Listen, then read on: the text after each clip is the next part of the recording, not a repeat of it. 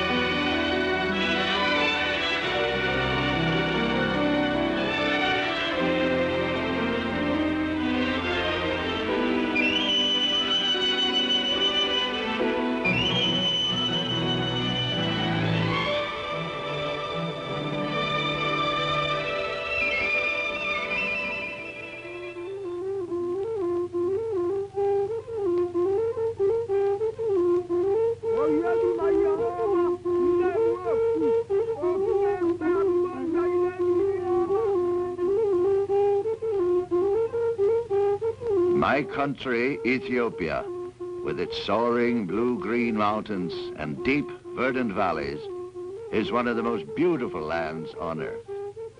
And yet for centuries, these wonders have served as natural barriers, protecting but isolating us from the rest of the world. The people of our small villages lived in peace and solitude, away from the crash of strife, closing their eyes to new things, even the wheel. But here, too, the winds of change began to blow through our valleys. We have been free for 3,000 years, so ideas like freedom and independence that intoxicated our neighbors like palm wine did not go to our heads. The wonderful world of the wheel, that fascinated us. And now the challenge of change is upon us. This is our capital city, Addis Ababa, a young city, big, bright, modern. Addis Ababa means new flower. It was founded by Emperor Menelik II and symbolizes our high hopes. Municipal Hall is the new center of our city government. But Addis Ababa is also the seat of our national government. Parliament convenes in this building. When heads of foreign states arrive, one can often see the emperor, or at least his grand car. And we are always fascinated by the pomp and precision of the mounted escorts and the imperial bodyguard.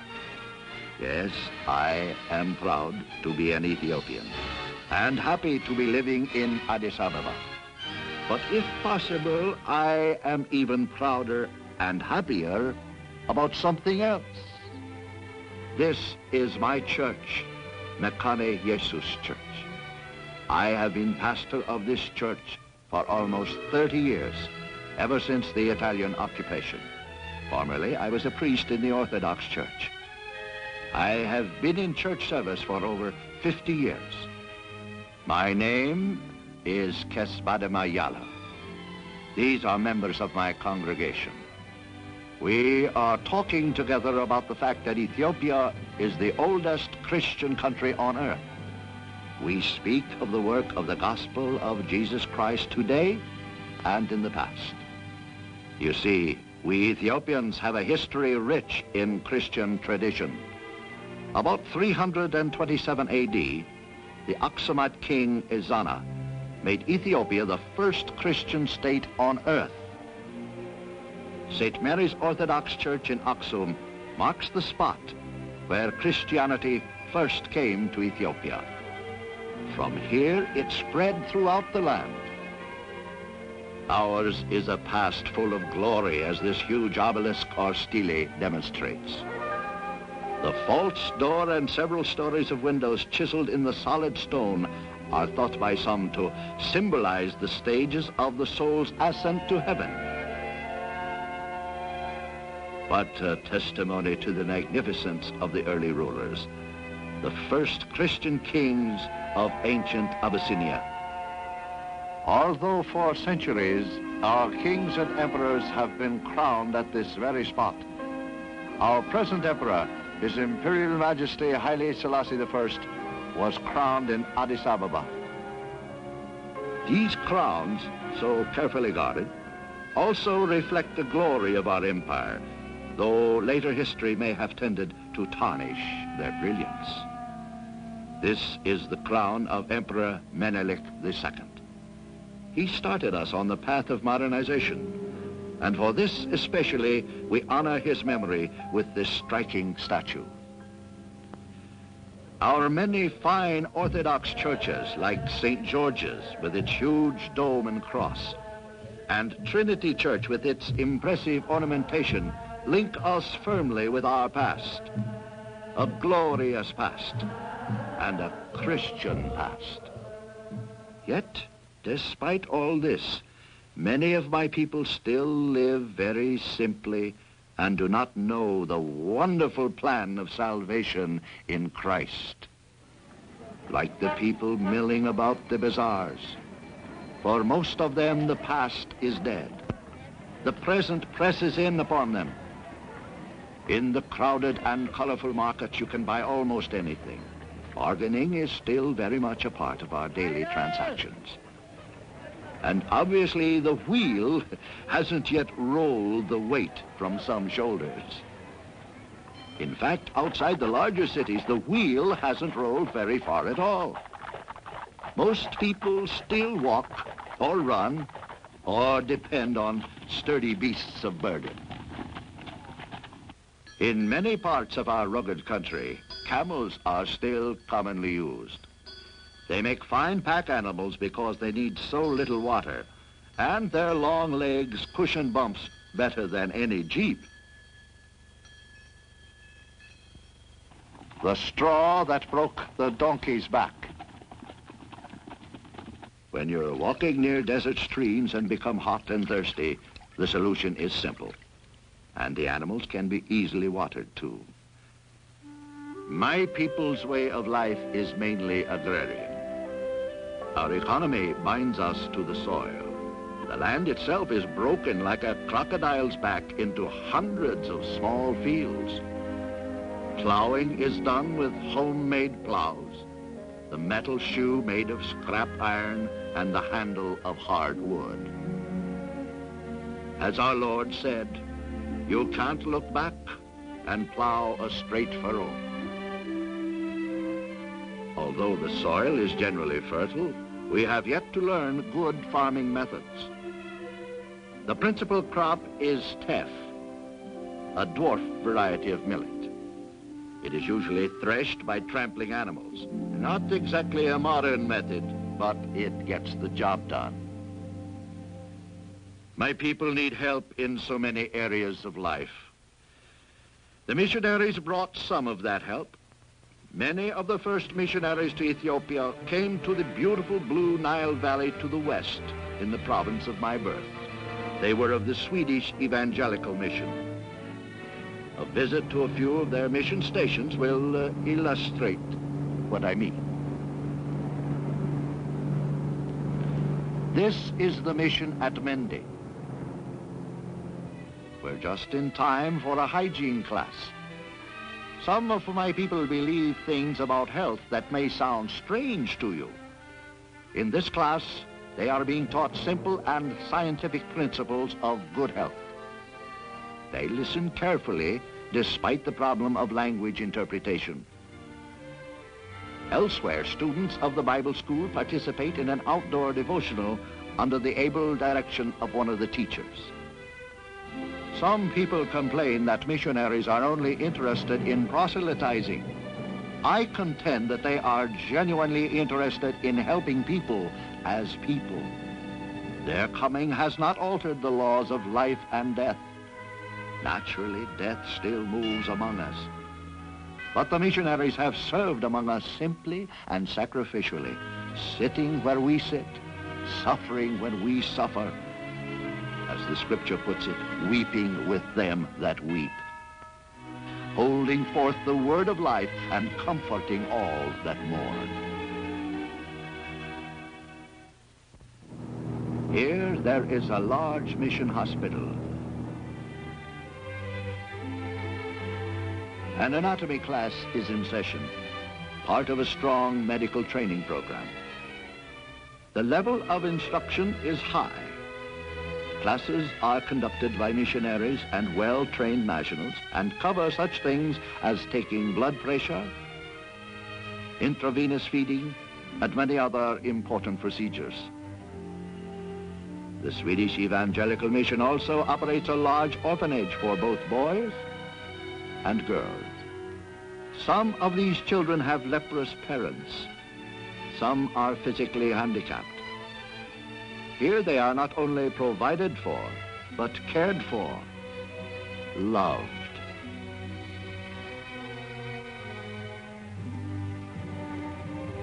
From humble beginnings over 100 years ago, and in the face of many obstacles, the ministry of the Swedish Evangelical Mission has grown under the gracious hand of God.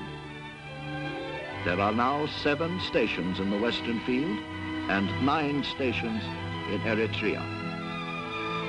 From these centers, organized and largely self-supporting congregations have been established. 15 in the Western area and 20 in Eritrea, with a combined membership of around 25,000 baptized believers. The next to help us in the West were the Lutheran missionaries from Germany, locating in the same general area, but slightly south. Their mission is known as the German Hermannsburg Mission in Ethiopia. The distance we now cover so quickly and easily by plane took the first missionaries 6 weeks of strenuous caravan trekking in the rainy season. This is their first station, Ira, where today there is a large hospital. Medical attention is available to all who come, and many of my countrymen are here introduced to the great physician.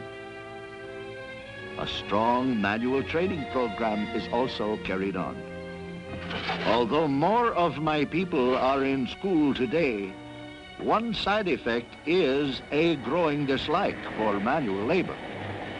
Christ dignified honest labor, and so have the missionaries. From this center and others, the missionaries, together with our church leaders, have reached out in extensive evangelism, seeking to broadcast the good seed of God's word and establish a strong indigenous church. Their determination and discipline has been honored by the Lord himself. For today, in many scattered communities, there are large congregations that are rising boldly to meet the evangelistic challenge around them under the leadership of capable and trained Ethiopian pastors. The German Lutherans now serve 4 main stations and several outlying clinics, and have seen the establishment of some 80 congregations with a total membership of about 30,000 Christians. The next to come were the Norwegian Lutherans in 1948. This is the gateway to the mission at Hagre Salam. All who enter here are immediately surrounded, not merely by buildings and projects, but by the hands of practical Christian love, like these patients at the clinic, just a few of the thousands touched each year, and these schoolgirls in their handcraft class. They have felt the warmth and power of the helping hands of love, a touch that has gone far beyond the mere call of duty to embrace the total need of the individual.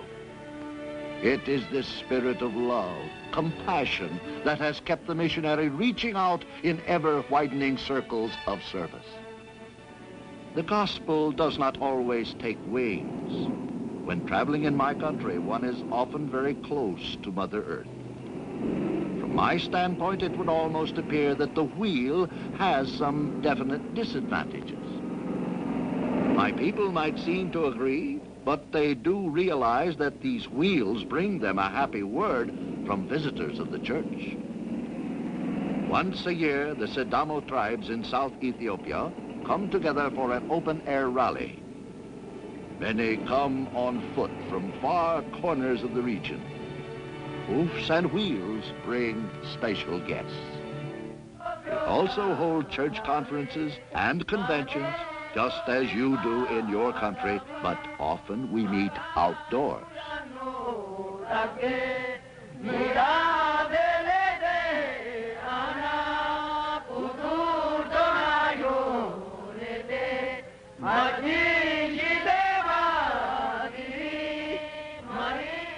If the music sounds a little strange, offbeat, I think you call it, well, maybe it is.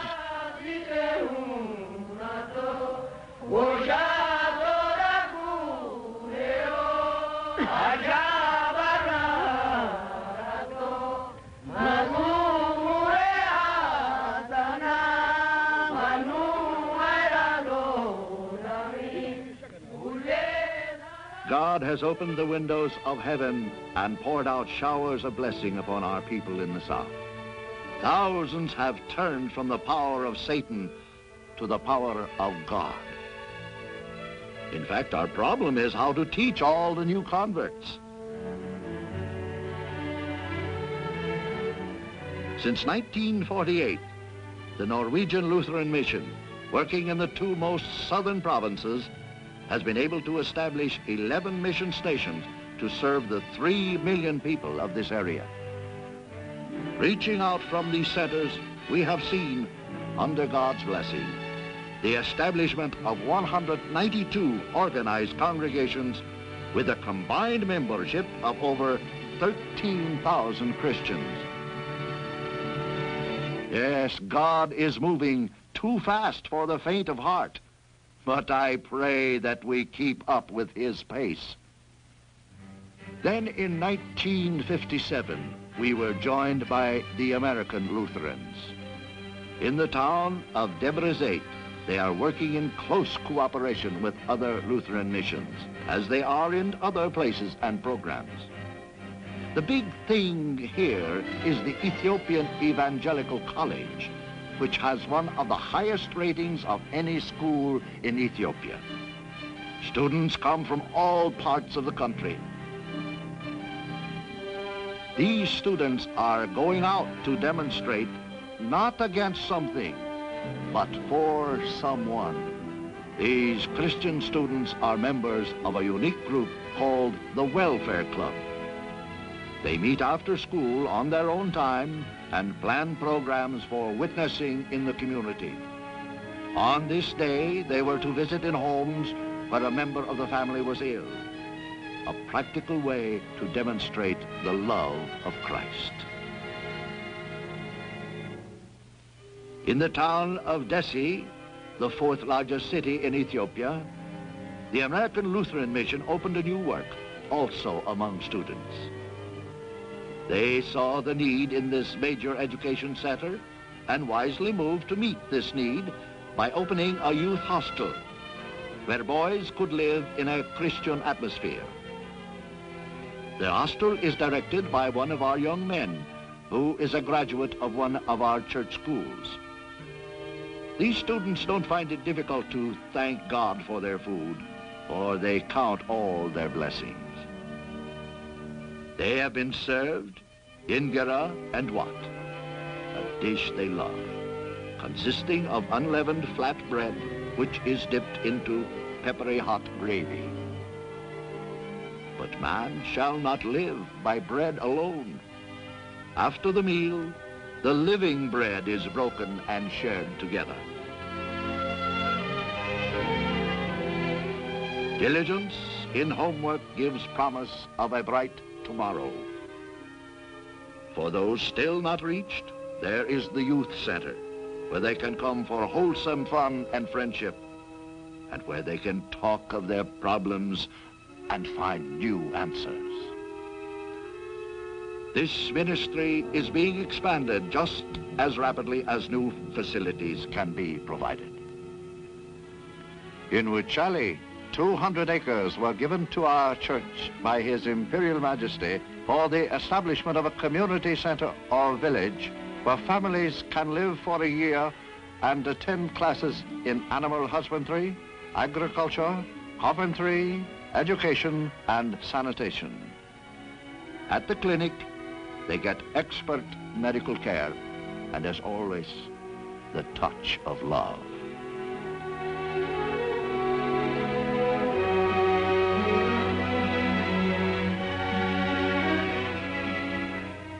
One outstanding aspect of the program was the water project.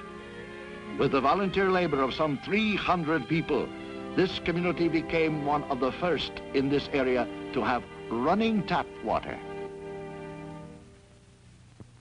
The work in Waldia. From the very start, it was the declared purpose of the American Lutheran Mission and its missionaries to work with, under, and through the church to help Ethiopians help themselves physically and spiritually.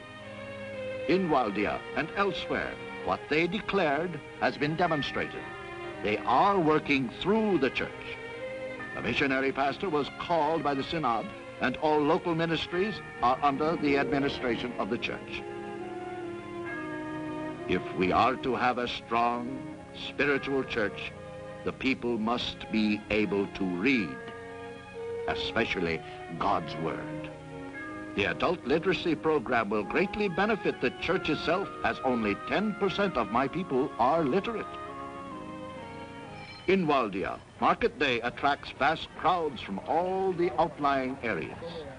Some show off their ponies, others an elaborate hairdo achieved with the aid of liberal applications of butter.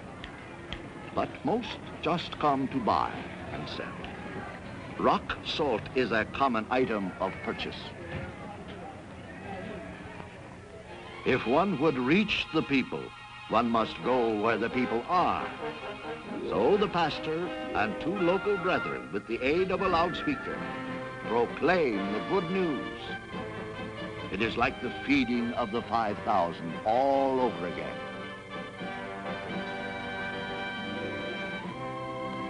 Even the medical work, including the outpatients clinic, has been brought under the board of medicine of the local synod.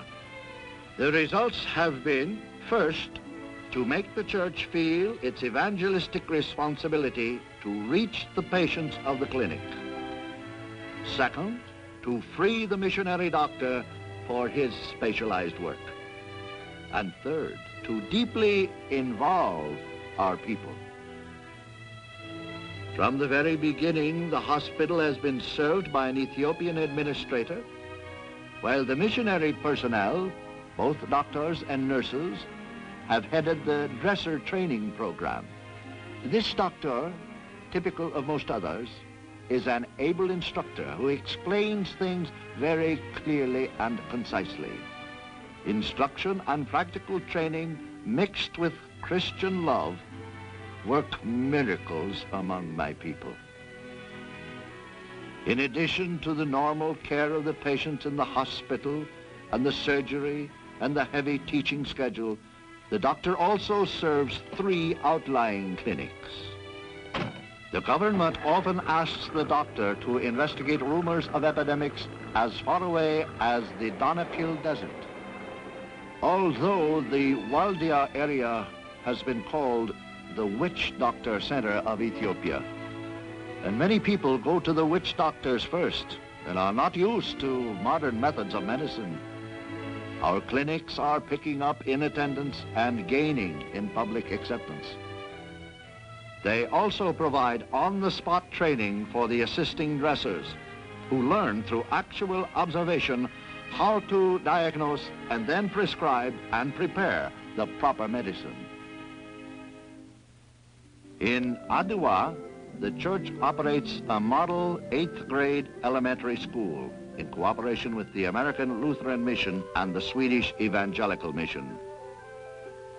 Education in my country is still in its elementary stages, with under 5% of the school-age population attending school. Mission schools teach the government-prescribed curriculum and seek to develop a strong sense of national purpose. The students of the Teacher Training Institute relax while the Indian principal and 2 teachers watch. These young student teachers are a large part of my country's future hope. The school graduates 20 teachers every year. It seeks to stimulate among them creative thinking and independent study. At ELCA, the mission has another elementary school, staffed entirely with Ethiopian teachers. They have also opened a much-needed hospital. Medical service in my country is limited. There is only 1 doctor for every 96,000 people. In this operation, the anesthetist and assistant, as well as this trained X-ray technician, illustrate the thoroughness of the national training program. Isn't it always better to put 10 men to work than try to do the work of 10 men?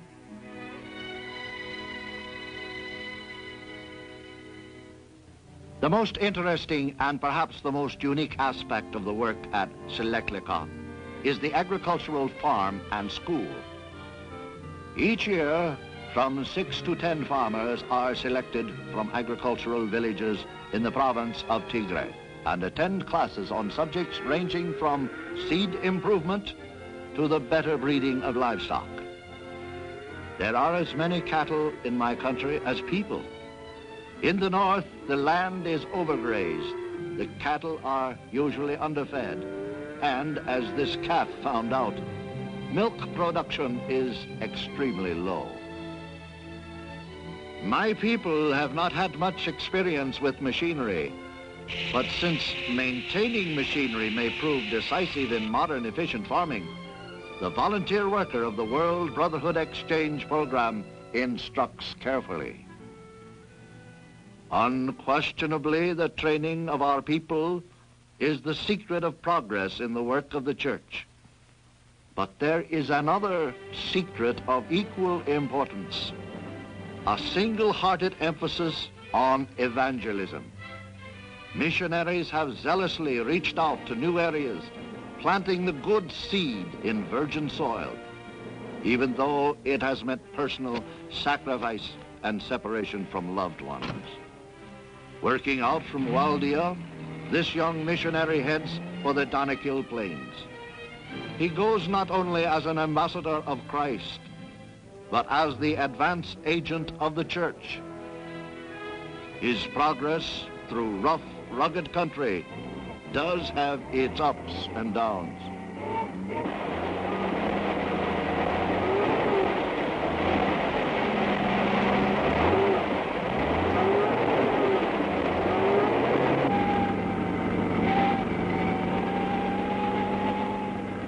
The power of the wheel is tested all the way.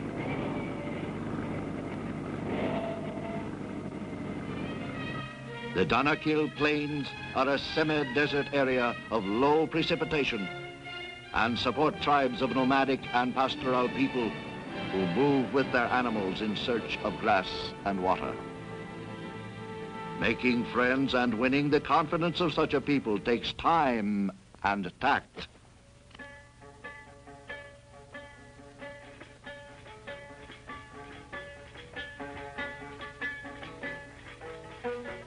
After greeting the chief's son and his companions, our missionary asks concerning village life. Is the chief well? Are the people happy? Is there sickness? Then he answers questions about his own family and work. Gradually, barriers begin to break down and communication is established. Later, at the village well, friendship is cemented as the chief's son and the missionary draw water together. Fear and suspicion dissipate in the sweat of doing this task together. Conversation soon flows like water as the missionary also works at learning the language. Village life moves slowly, and much of it revolves around the village well. The Danakil is fiercely proud and often hostile to strangers, but the well is neutral ground. These smiles mean that the missionary is welcome in their village. Camping out or roughing it is often necessary in establishing a new work. But there are some compensations, if you like wildlife, that is. The struggle for life goes on also in the animal kingdom. Some wait to profit from the losers. In this barren country, a small school has been started. By the grace of God, it will be the beginning of new things for these people. By reaching out vigorously and cooperating closely with its sister missions, the American Lutheran Mission, which started work in Ethiopia in 1957, now has established 7 centers of work and several outlying clinics. From the very outset, its leaders worked for the formation of a united ministry.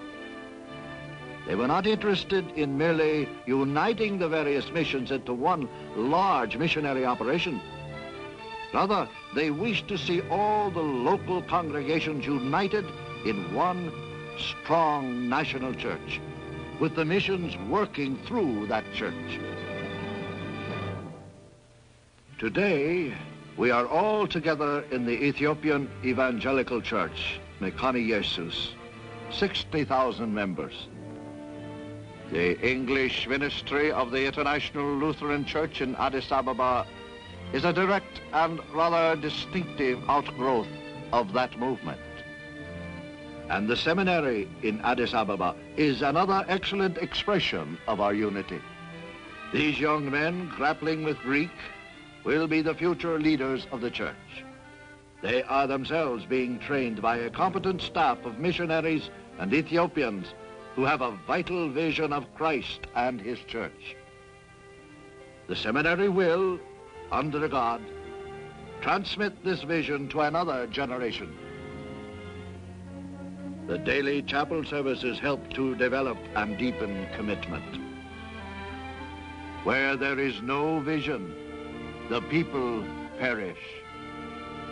Looking at these serious young faces, one feels that the Ethiopian Evangelical Church, Mekani Jesus, formed in 1958, will be just what the name implies, a place where Jesus dwells in full power. Having laid a firm foundation of spiritual unity, we are able to start building together for the future, particularly in some of the thrilling new ministries such as literature. Our literature program is headed up by a capable young administrator. New material is first carefully planned, then printed. Christian printed matter for my people is one of the great needs of the hour. It is almost a truism to say that a reading church is a learning, living, giving church. Already over 100 different books and pamphlets have been prepared. This mobile unit is part of a massive adult literacy campaign designed to cover all of Ethiopia. 476 schools operating in 8 provinces are reaching 60,000 people. The slogan, "Each one, teach one," is the theme of our program. On the western outskirts of Addis Ababa, we have one of the most powerful Christian radio stations in the world, Radio Voice of the Gospel.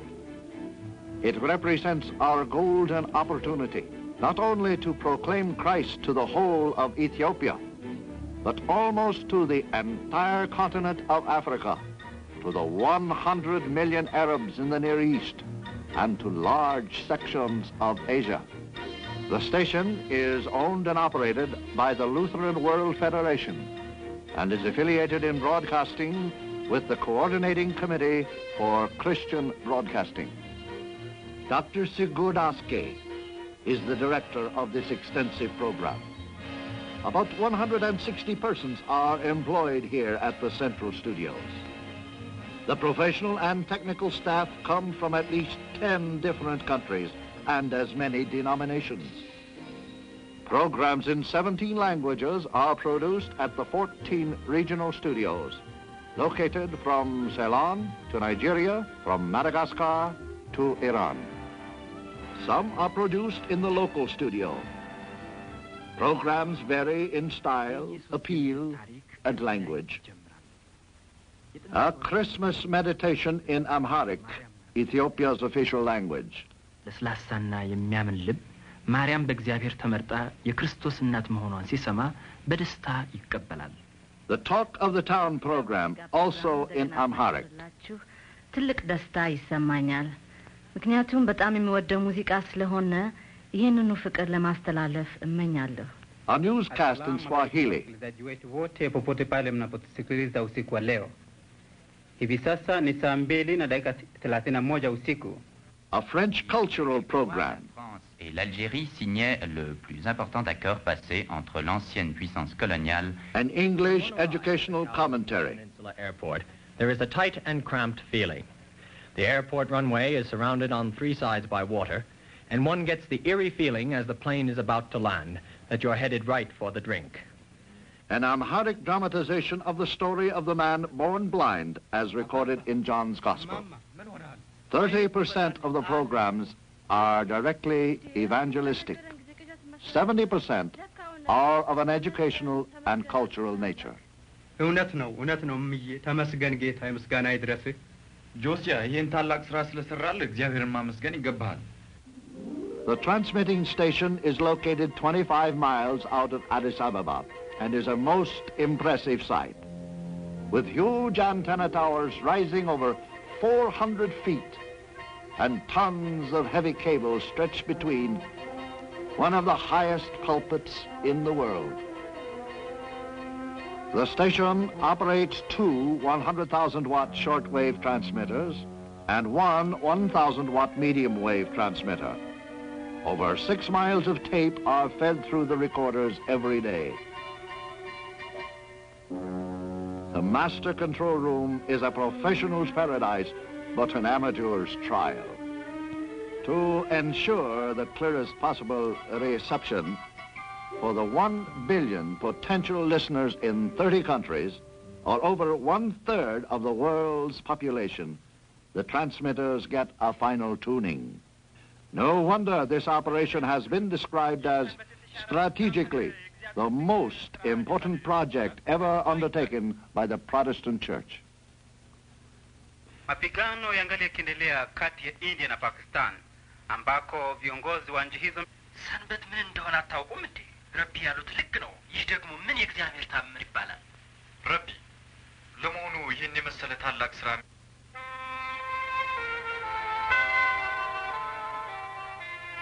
Radio Voice of the Gospel is surely a miracle of God.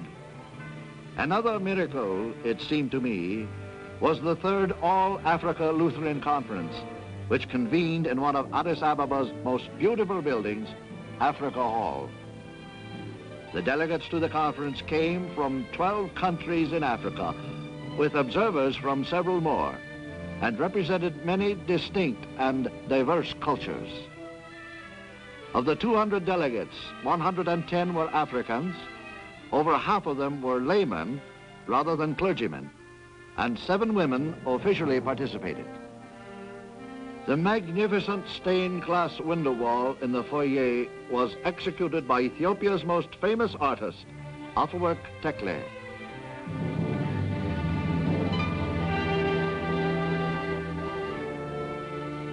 The spiritual fellowship of the delegates at the conference was like fragrant incense.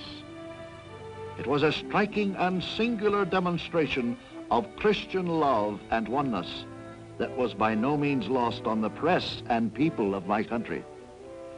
This conference chamber, so perfectly suited to our purpose, is the headquarters of the United Nations Economic Commission for Africa. The delegations were seated alphabetically, starting with Cameroon on the right and working in order around the horseshoe.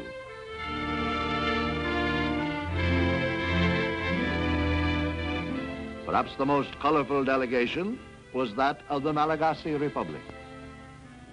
I need hardly add that the conference was completely colorblind. The great moment came when His Imperial Majesty Haile Selassie I entered.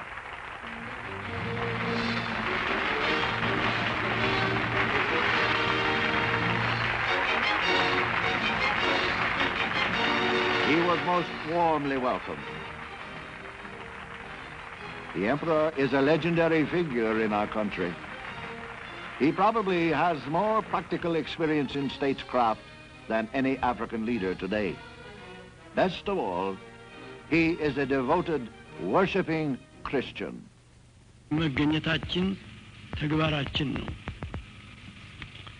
ቤተ ክርስቲያን ከተከፋፈለችበት ከ1500 ዓመታት ያህል በኋላ ባለፈው ጥር ወር After welcoming the delegates, the Emperor spoke of the Church's responsibility and great opportunity. ስለ ቤተ ክርስቲያን አንድነትና ስለ ወንጌል መስፋፋት ስለ ዓለም ሰላም ጉባኤ Apparently, I was not alone in thinking it an inspiring address with his words of encouragement for the continued work of the Christian Church in my country. Dr. Schultz from Minneapolis, President of the Lutheran World Federation, officially opened the conference. Mr. Chairman, Bishop Foseus, delegates and observers at this third All-Africa Lutheran Conference, it is my privilege on behalf of the conference to declare it officially opened in the name of the Father and of the Son and of the Holy Spirit. Amen. A spirit of prayerful expectancy pervaded the session. I felt we were on the verge of something big. Then the official welcome from the president of the host Ethiopian church. Mr. Chairman, fellow delegates, I welcome you into Addis Ababa, Ethiopia. Finally, His Imperial Majesty, with members of the royal family, rose to leave.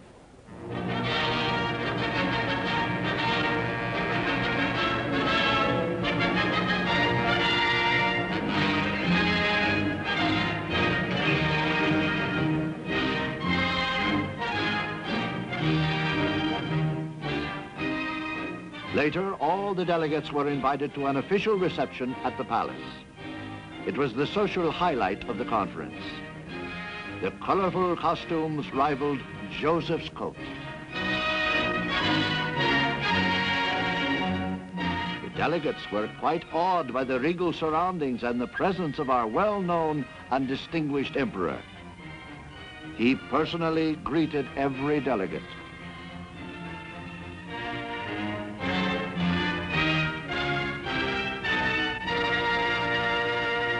But the serious work of the conference still had to be faced.